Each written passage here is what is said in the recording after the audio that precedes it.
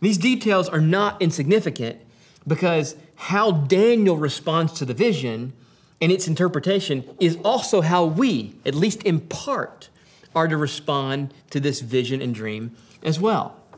And so this chapter as a whole, and then the rest of the book of Daniel, from chapter 7 through verse 12, is a certain kind of writing that scholars have called apocalyptic, which comes from the Greek word for revealing or appearing.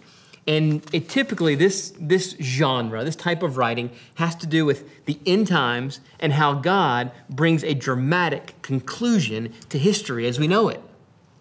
And this kind of writing does not aim to make specific, detailed prophecies about the future as much as to provoke powerful feelings.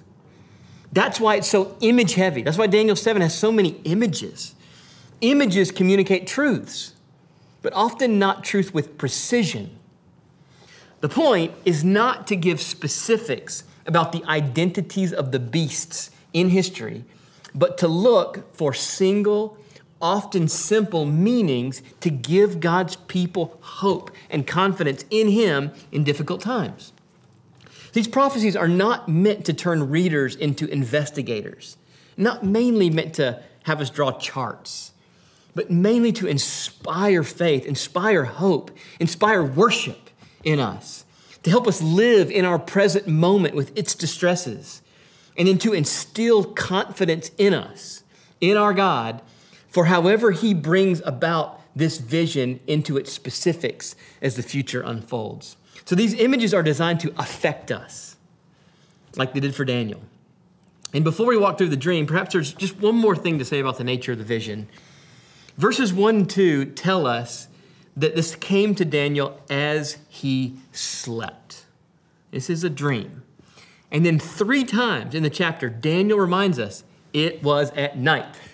It was at night. Verses 2, verses 7, verses 13. He wants to make sure we get the point. This is a dream. This is not a specific script. This is not precise script. This is a distant prophetic glimpse, as if glimpsing in the dark.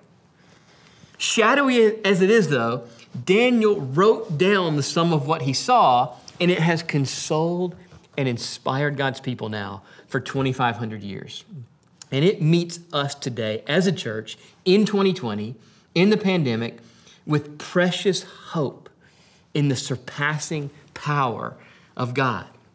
This vision in Daniel 7 has not yet been fully fulfilled, even though, as we'll see, there are significant parts of it that have come into glorious fulfillment that we see as Christians. So while we may not be given specific details here, we are given a certain hope, beginning right where we live in 2020, in our times of anxiety and alarm.